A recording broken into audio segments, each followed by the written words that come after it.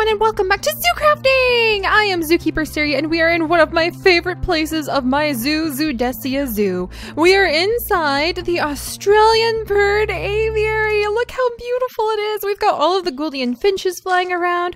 We have several varieties of parrots flying around. There's even some kiwi, which are not Australian birds, but I don't have a different place to put them, so they're inside this big aviary right now. We even have a little kiwi right behind my head, right there. Ah, it's so cute. Look, there's a Gouldian finch egg behind us. There's a Gouldian finch egg behind us. Oh my gosh, I'm so excited. So I thought we would spend a little bit of time in the Australian aviary today, and I also have something new to show you guys in just a second. It's a pretty egg. It's a little Gouldian finch egg. Oh my goodness, I'm so excited. Will it hatch? It didn't hatch. Phooey. Alright, well, we'll see if we can collect up some more eggs. Maybe hatch up a few different eggs. Maybe be able to see if there's any parrots. We might gather up some of the eggs and take them to the Egg Research Center today.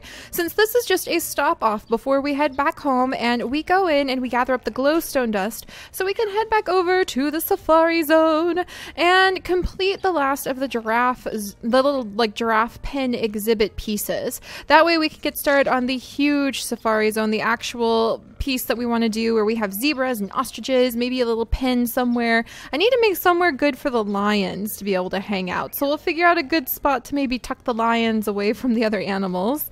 And yeah, so those are some of our goals. It should be a really fun day. I also need to take Fig the pig. Let's see, there he is, Fig the pig who caught himself on fire in Relic Ruins, and we rescued him from under a fig tree while he was like burning to death. We need to take him and we need to put him in with Pigman Fern so that Pigman Fern can have a new friend. Not to mention, I also want to cure Tarzan, Jane, and Turk, who are the zombie villagers that we caught over by the giraffe exhibit. And I've actually been thinking it would be really cool to build them a gigantic treehouse over at the giraffe exhibit. So we'll definitely be looking into that as well. But enough chitter chatter. Let's look at these beautiful little finches. These are Gouldian finches, and they are actually modeled after my real life finches. This one is the same color as my little starburst, who unfortunately passed away recently. It was so sad, but that's okay. It's the cycle of life. He was an old little guy, and that's why we're going to collect up some eggs and see if we can hatch them into new birds. These are the tree cavities where the Gouldian finches usually nest. They nest inside of tree cavities. Very specific kind of birds. They won't nest anywhere else. So if they don't have a tree that has a right-shaped hole, they'll just not nest, which is not good for their population, and one of the reasons that those adorable little tweets are actually endangered in the wild. And it's raining! Oh look, and there's a cliff pig! Wow! Look how pretty it is! Inside the aviary while it rains. I was looking at the stars a second ago, and I actually wanted to show you guys how beautiful the night sky is when we're inside the aviary. Oh look, and this is also the glass. You can walk across the glass bridge in the aviary. Isn't it so cool? Oh yay, it's another egg! Maybe I should just collect these eggs, and then is there an egg back here? No, no eggs back here. I do hear one of the owls though. But maybe I should just collect these Gouldian finch eggs and put some blaze powder on them. If we warm them up with blaze powder, there's a higher likelihood that they'll hatch into more beautiful Gouldian finches that we can add into our gorgeous aviary here. Oh, and look, here's more of the parrots. We've got parrots, and you can hear somewhere around here is actually, hello parrot. Oh, I thought that was an egg, but it's just a mushroom. It is a delicious portobello mushroom, actually. You can actually cook those into some really yummy things. I wonder if we... There's an egg! All right. We found a parrot egg. Oh, look, and there's a little mole. Oh, that's so cute. But I wonder if I should start a mushroom farm of some kind. In fact, let's go ahead and put that on my clipboard. I haven't used my clipboard to put down ideas that I have had for quite a while. So let's do mushroom farm. There we go. All right. And then let's go ahead and come up. Ah, look, there's an owl. All right, there's an owl. Oh my gosh. You guys, and I found a whole bunch of kiwis and parrots. I think they're stuck. Okay, let's try to get these kiwis and parrots out of this hole. Do I have any free safari nuts? I do. I have like three free safari nuts left. All right. So I think we need to move this fern for a second. Aluna, is that where you went? Aluna is our mama kiwi, and she actually laid an egg that we hatched into 3 triplet kiwis. And yeah, kiwis don't usually work like that, you guys. They lay 1 egg at a time, and it's usually the size of their body. It's so impressive. Aluna, we should add in a picture pretty soon that is of a kiwi with its egg, like the x-ray of a kiwi while it has its egg inside of it. It's called gravid when a bird has an egg inside that they're getting ready to lay. But there are some pretty cool x-rays out there of kiwis that have eggs inside of their body still before they lay them. And you can just see like all the poor little female kiwi's organs are just like shoved up to one side, and the egg takes up the majority of her internal body space. So it was impressive enough that you laid an egg in the first place, Aluna, but then that it hatched into triplets, that was just awesome. All right, we're gathering up some more eggs. Oh, and there's some owls. I need to go finish rescuing these birds from back here, though. All right, so let's go ahead. You guys, how did you do this, huh? How did you do this? I need to see if I have like a spare leaf so I can block that section off. Oh, there we go. They're starting to figure it out. All right, or maybe they're nesting back there. You know what? Maybe I should just leave it be. Maybe they're nesting. Maybe I should build a nest for that back corner. Do I have enough sticks? Because we could build a little nest really quickly to put in with the birds. I do have a crafting table, and I do have some acacia wood. So let's build a little nest just real fast to help those guys out. And you can actually build nests for the birds by getting a bunch of sticks and putting them like that. And then we'll go ahead and we will just put the nest, because it seems like this is a pretty popular spot for them. We'll just chuck a nest down in there. In fact, let's put down a couple more nests, because I don't think I have any actual nest sprinkled around inside of our aviary. And that's silly, because our birds will actually lay nest. No, I knew that was wrong. I was starting to say it and I was like, no, Siri, no, that's not what you're trying to say. Our birds will actually lay eggs. Oh dear, and I'm smishing all the ferns. Hello, sweetie. Little kiwi, you're so cute. But they will actually lay eggs inside of the nest if we put nests down for them. So instead of leaving the eggs like all over the ground like so, oh, do you want a nest over here too? All right, here you go. I'm gonna put a little nest over there. Look, and the parrot has already gone into the nest. Oh, that's so cool. Okay, so it looks like there are a few spots. Do you want a nest over here? Oh dear, this little owl has laid something. It probably wants a nest. Here, I'm gonna pick you up and then I'm gonna put you back down. All right.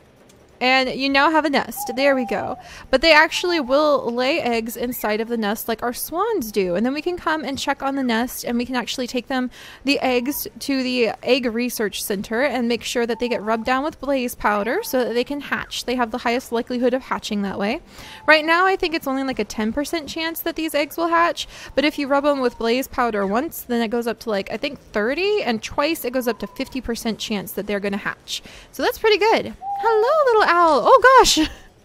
Oh, it's Didgeridoo the owl, and she just laid like an egg right at us. That was kind of funny. All right, let's put a little nest maybe back here in this back corner.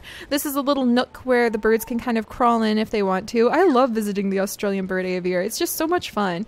Hi guys. Oh, and I haven't even shown you guys yet the super awesome new addition to the aviary. So let me go ahead and put this nest.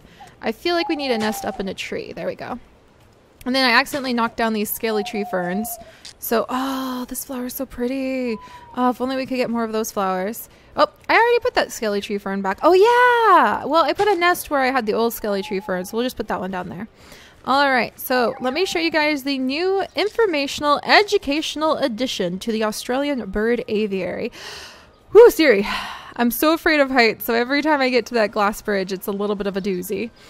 All right, so as you guys know, the giraffe exhibit was the first place I made a sign, an interactive sign for our world. And it makes it so I don't have to have all of the facts rattling around in my head all the time. And so anyone who comes to visit our zoo can just stroll right up to the sign and they can learn facts about the different animals in our exhibits. And this is the very first Australian aviary bird identification guide. And it only touches on a small handful of the various birds that I hope to be represented here in our Australian bird aviary. And remember, those kiwis are not Australian birds. They're just in here because I didn't have anywhere better to put them just yet. But here are 3 of the species I like to think are in here, and we don't really have anybody to represent the rose-breasted cockatoo or really even the black cockatoo just yet, but hopefully we'll be able to get some of those colors in our parrots in here sooner than later. All right, so we have the Gouldian finch, which is my personal favorite, and they come in a huge variety of color combinations. Then we've got the gull parrot, which I have mostly only heard called the rose-breasted cockatoo. And we have the black cockatoo as 3 birds native to Australia that I hope, little guy, there you are, that's you right there, one of your color morphs at least, that I hope will be represented here in our aviary as time goes on. So you can come over here. Dun dun! There's a sign hanging here that shows pictures of 3 Australian birds, some of which can be found in this very aviary. Would you like to learn more about these species? Don't forget to look for them in the aviary, and then you can come over and you can click on what you would like to learn more about. So the Gouldian finch, which is this little guy who's like sitting here and learning. Oh, never mind. Well, he was sitting here and learning about himself. That was kind of cute. The Gouldian finch is a small, colorful finch from the northern part of Australia. They are brightly colored with multiple color variations. Some may have red heads, but others may have black heads, orange heads, or even blue. And we'll have another sign go up later showing all of the different color varieties. And don't forget, you guys, if you like these little finches, I have lots and lots of real-life vlogs and birdseed diaries of my birds that we're constantly showing off, including Chickenberry, who's our little tiny baby finch that has recently fledged and is doing quite well.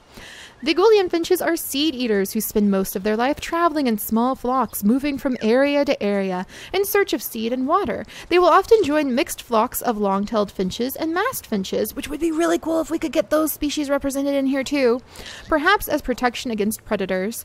Before their population declined, the birds were often seen in flocks of 1,000 to 2,000 individuals, which is so cool. So that's just one of the facts, and when you come back we might even have more facts that we will add in about the Gouldian finch. So I'm imagining that each one of these ID guides would probably have at least like 1 or 2 fact sets for each animal. And then if we wanted to be more specific, you could either go up to another like interactive section, or you could maybe go to a computer that we could even have like more data, more information, or maybe a NPC who could be wandering around. There's a Gouldian finch egg! Who could be an expert on the Gouldian finch, or even like a tourist. We could even have guest or tourist NPCs wandering around that you could interact with and learn quite a bit about the Gouldian finch from. So yeah, there's lots and lots of color varieties of Gouldian finch present. There's the blue one, and the blue one, I have a blue one named Blueberry, and then up here this is the red-headed lilac-chested, and really most of my birds are red-headed lilac-chested, but they don't have too much of this blue coloration on top of their head. So yeah, it's there's a lot of varieties. It seems like the yellow variety, their yellow color morph, is one of the most popular ones that we have born here in our aviary, which is quite exciting indeed. I wonder if we'll ever have an NPC like in the Village of Light who's going to want to have like one color morph. Maybe they'll fall in love with the blues, for instance, and they'll just want us to like bring them blues, and they'll just have an aviary full of blue Gouldian finches. That'd be so pretty. Oh my goodness, this rain. Is anyone else here? We might try to sleep through this rain in a little bit. All right, and then really quickly, the black cockatoo. The red-tailed black cockatoo is a large black cockatoo native to Australia. They get their name from their black coloration and the bright red panels on the tails of mature males. Black cockatoos are usually found in eucalyptus woodlands and by waterways. They are seed eaters and cavity nesters, so they rely on fairly large trees in order to make their nest. A cavity nester means a bird or animal who nests inside of holes that grow in trees. Sometimes those holes are made when a branch falls off the tree and it just sort of rots out where the branch had been connected. Sometimes birds such as woodpeckers will actually physically dig out the holes in trees, and sometimes you'll have different species, one that will, like say the woodpecker, dig the hole, and then other species like the black-capped chickadee who will move into that hole in the tree even if they didn't build it and make it their home, and they rely on those woodpeckers to make those cavities so that they can have their nest. It's very complex how you get like holes in trees. It's really amazing. All right, they are big birds after all. Although they feed on a wide variety of native seeds, the largest part of their diet is eucalyptus seeds, and they actually have a really unique relationship with eucalyptus trees and eucalyptus seeds, and apparently they're terrible pests for peanut farmers because they like to descend in flocks and just rip peanut farms to shreds and eat tons and tons of peanuts. And then finally we have the gall cockatoo, and I'm probably pronouncing that wrong because I've always heard of this cockatoo as the rose-breasted cockatoo, and apparently it is even simply known as the pink and gray cockatoo. It is one of the most common and widespread cockatoos of Australia. They can be found in high numbers throughout the entire mainland and have been introduced to Tasmania. The rose-breasted cockatoo has adapted quite well to urbanization of Australia. Their diet in the wild consists primarily of grasses, seeds, and insects found in open grassy areas. Open parks and grassy yards provide provide plentiful places for them to hunt for food. So they like the big, flat, open, grassy areas, whereas the Gouldian finches and the cockatoos kind of rely on more forested areas, especially because of how they nest. They nest in tree cavities and usually have clutches of 3 to 5 eggs. Often they create lifelong bonds with their mates, which is just so awesome. So there you go, you guys. Now when you come and visit the Australian Bird Aviary, you can learn some real life actual factual facts about the birds, and I don't have to be present, and we won't have to rely on the poor NPCs to talk themselves to death. And I just absolutely love that. And we put a whole bunch of nests. Okay, let's check on those nests we sprinkled around just really quickly. Just really quickly. Oh, is that another egg? There's eggs everywhere. Oh my goodness. We'll take these eggs over to the Egg Research Center. All right. Anything in the nest? Nothing in there yet. Look, you guys. This parrot has laid an egg. Oh my gosh. Look, and the owl has already laid an egg. How cool is that? All right. Well, we won't bother them too much. I just want to take a quick picture. We won't bother them too much, but we'll go ahead and get a move on, because speaking of eggs, it is past time to get on the road to the Egg Research Center, because at least we'll be able to get that far today, and then we can continue on home tomorrow. But I'm just really excited. That's a little project I have been meaning to do for a long time. I just told myself, Seri, you sit down and get at least the very first bird identification guide put into the Australian Bird Aviary. You are supposed to be an educational facility, Seri. So that's what we did. All right, and then we're going to close these and close these. Ah, and the rain stopped. Tay, I heard you pick a fish up just then. Well, that was really useful. The rain stopped just as we got here. All right, come on, Lily girl. All right, there we go. Wow, I love the mushroom jungle. It's so cool. And look at this. We've got some pretty awesome little benches here. I love these benches. They're modeled off of the endangered species benches from Zoo Tycoon 2, and I really love them. So if you want to come and rest, then you can pop over here and just kind of watch the birds from outside the aviary. If you're a little bit nervous, some people are scared of birds, I understand. And you can just sit here and watch them from a safe distance. All right, and let's go look at that grave too, because you guys were so excited about the idea of having a banana botanist ghost. So our banana botanist that I want to add into this area of the zoo, so that we have somebody who can tell you all about bananas and the good things about bananas and the history of bananas and the way that they are quite fascinating, because they're actually herbivorous plants, which is, well, like their base is the same as herbs, like thyme, mint, things like that, but they just share a weird botanical family with them. They're not actually properly fruits the way you might understand a fruit being an apple.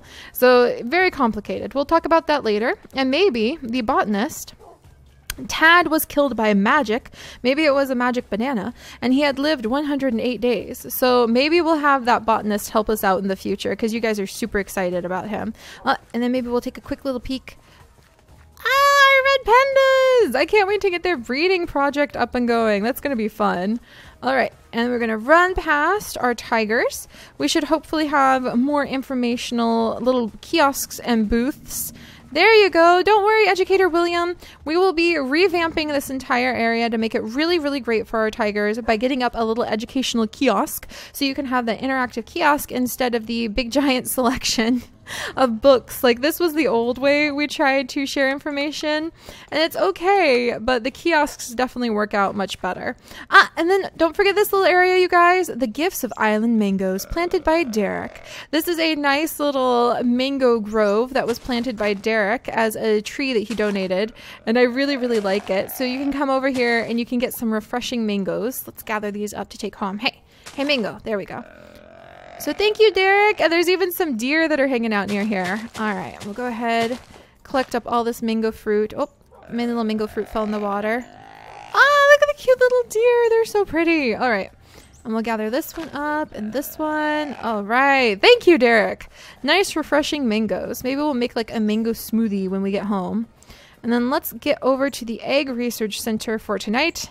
I know we spent a long time in the Australian Bird Aviary, but I just really love it in there, especially now that we have even more informational kiosks. And all of our fish are dead. We worked so hard to get fish in here. That was the whole point of building the Tate and Tackle. And they were all killed by this giant log in the center. So I'm going to have to 100% remove that giant log. And then hopefully our future fish will survive. Very, very tragic. A very tragic turn of events. All right, and then here we are, the Egg Research Center, also known as the Egg Gathering Grove, the Zoology Research Center, where we study all sorts of awesome eggs. And I really love how we've started kind of decorating it, and you can come over and you can look at different types of eggs right inside the nest, kind of handle them yourself if you so wish to. We will be having this area totally revamped. I will be redoing pretty much everything about it. How we display things, how we lay things out. The way you can like open it up and like look at the cassowary egg is so fun. But we're going to add in those informational kiosks in here as well, so it can be a much more interactive area. And you guys can learn some amazing facts about like what the biggest egg in the world is, what the smallest egg in the world is, how long it takes to hatch an ostrich versus how long it takes to hatch a hummingbird, all sorts of cool things like that. All right. Oh my gosh. How did you get out, little one?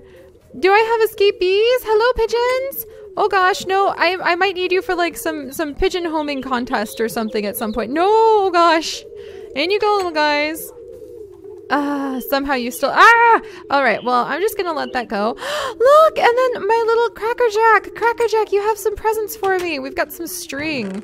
So that is Cracker Jack's and Cracker Jack's child who are carrying those pieces of string. They're magpies. They actually find, somehow from inside their enclosure, they actually find us different items that they collect and we can gather from them. All right, well, let me go ahead and put these eggs away really quickly. There's a bunch of pigeon eggs in here. There's a bunch of peafowl eggs in there. I'm running out of room for my eggs. We have different types of places to store eggs. All right, what about Gouldian and finch eggs in here? Any parrot eggs? Any room for kiwi eggs over there? All right, clearly we need to make, oh my gosh, do I really have that many? Oh my goodness, I really have that many, peafowl eggs. We're gonna have to do something about that. All right, so these are actually the glowstone incubators that we keep the eggs inside of so that they stay nice and warm and toasty and nothing bad happens to them. Hello, little pigeons. I guess you can run around. And let's go ahead, Lily and Tay, I'm gonna have you two sit down. Stay outside, okay? I need to keep this door closed so that I don't have some escaping pigeons. All right, come on, Cracker Jack. Cracker Jack, you laid another egg. It didn't hatch into anything, but it did give me an eggshell. So now you can have some grass. That's actually pretty cool. You can have some grass to roll around in, Cracker Jack. I am going to destroy a little bit of it though, so that there we go. So you can feed the bird seeds and it will drop your string for you. And let's see. I don't want you to breed with your own child, Cracker Jack. I just want, oh dear. All right. Oh, okay, good. It looks like they didn't, oh, never mind. All right, well now we have a little mini Cracker Jack, so we've got more babies coming.